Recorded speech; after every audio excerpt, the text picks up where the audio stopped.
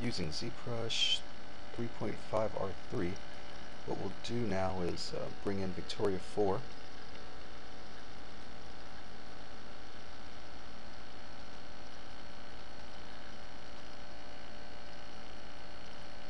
Once Victoria 4 is loaded in, you'll want to change the skin shader to something that's good to work with.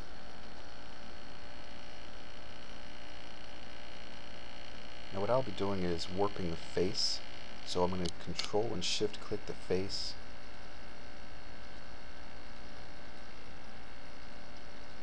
There we go. Click on frame here.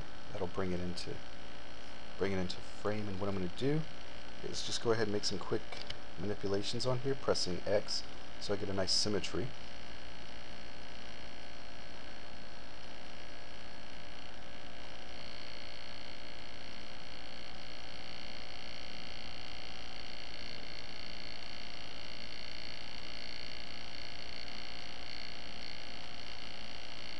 And I'm just going to do some really quick brush work on here.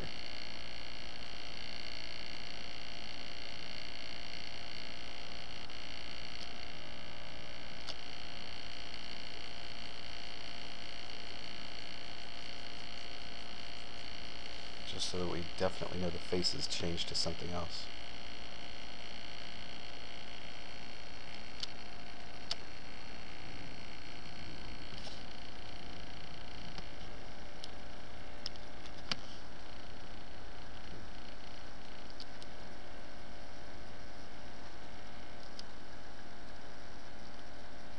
And you can refine and alter anything as you like.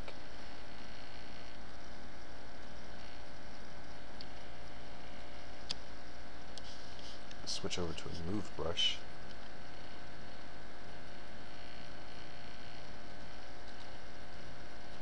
This isn't a tutorial on how to warp her face. This is just a tutorial on how to get her face back and forth into ZBrush, and then into Poser. So that's one of the reasons I'm not spending a lot of time showing that. Alright, so I think this looks fine for a test. So what we'll do now that this is done, is go to Subtools, and what we're going to do is click Split Hidden, and this will actually separate the face mesh group from the rest of Victoria 4's body. So what we're going to do is do Split Hidden, and as you can see now in the subtool palette, we have the face in one subtool and the rest of the body in another subtool. So what we can do then is go ahead and export the face. So we'll go to Export. I usually just save it to the desktop, and you can name this whatever you want, but since it's just for the face, I'm just going to call it Head.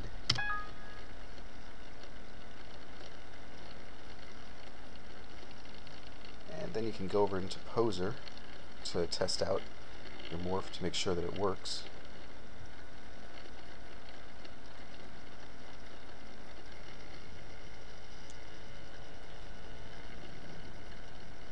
Okay, back in Poser, what we're going to do is make sure that we click on the head, since that's what we warped. We're going to go to Object, Load Morph Target. Just navigate to wherever you saved your morph target. I named it Head, and I saved it on the desktop, so that's what I'm going to open. I'm going to give it a different name other than Head. So I'm just going to call it Monster, all caps. Click OK. And it'll pop up in the new Morph Injector channel right here, down at the bottom of the head. And to apply it, you just click it, press 1. And there's the head morph. Applied with no problems. It'll render fine, everything's fine there. So now that we know how to do that, we want to go over and try something else. So we'll get into how to get this into an injector file later on, but there are files that'll do that.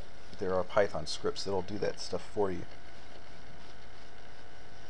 I'll try to stick some links on to the sidebar so you guys will know where to go to get those things. And if you have any questions, as usual, post them, and I'll try to get back to you as soon as possible.